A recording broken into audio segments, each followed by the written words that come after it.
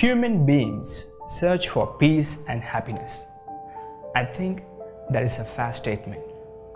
Was there any experience which we desire greatly than seeing God in everything? Does Saint Ignatius have a greater experience than Cardona River, wherein he saw everything new, both spiritual things and matters of faith and learning, and his experience with God?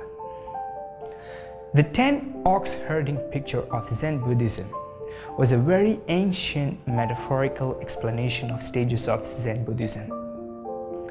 The picture starts with a young boy searching for a lost ox, wherein metaphorically says that the young boy was searching to find his real self.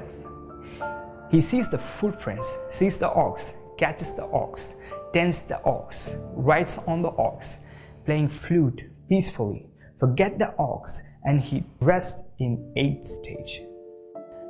And in the 8th stage, the ox herder are forgotten.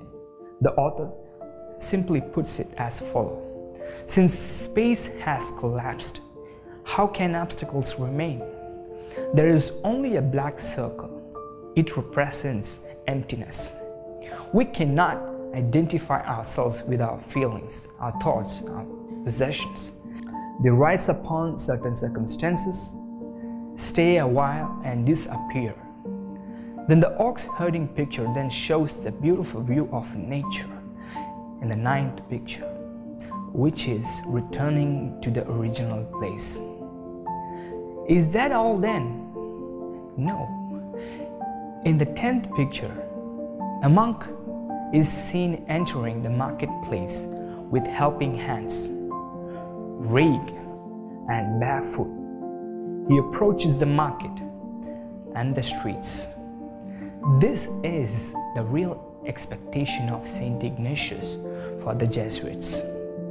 The monk in the marketplace. In the spiritual exercises, Ignatius sees the laboring God, the God who is everywhere, fully present and fully active.